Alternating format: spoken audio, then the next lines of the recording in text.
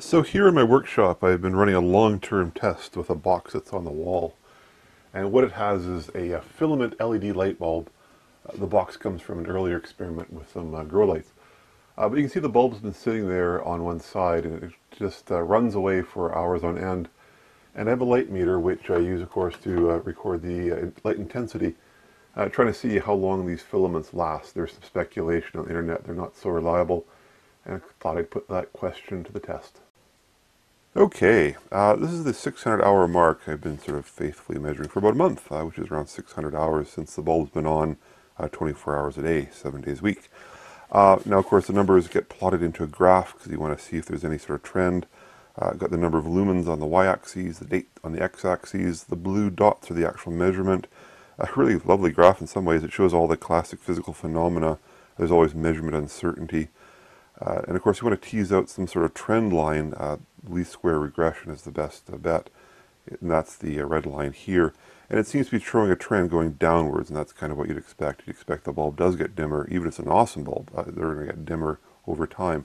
The real question, of course, now is what's going to happen further out in the future. I only have 600 hours of data, but the nice thing about statistics is you can always ask the tools to predict what's going to go on.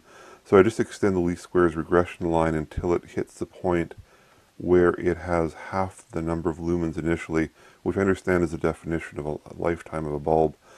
And this is out here, and that says June 14th, 2017, which would be 17,000, about 500 hours from now, which would be an indication, actually, this particular bulb, if it holds this trend line, is actually quite decent, quite reliable, and at least this particular filament bulb is going to have a decent life. So, one data point on the question about whether or not filament LEDs have a long life. So far, my answer says yes. So for completeness, this is the actual filament LED that I'm looking at. It's slightly different than the one I tore down on my channel a little while ago. It has a full metal base, no plastic sleeve. More importantly, this particular bulb actually has a UL mark with both Canadian and US certifications. So it's not just simply a bulb that has no regulatory marks, and I'm not sure if that contributes to the service life or not, but this is the particular one that I'm running on the... So the top of the bulb there has that UL certification number, and you can actually go onto a database to figure out who made it. And it's pointing me to a company called the Zhejiang Z-Light Optoelectronics Company, which sounds plausible.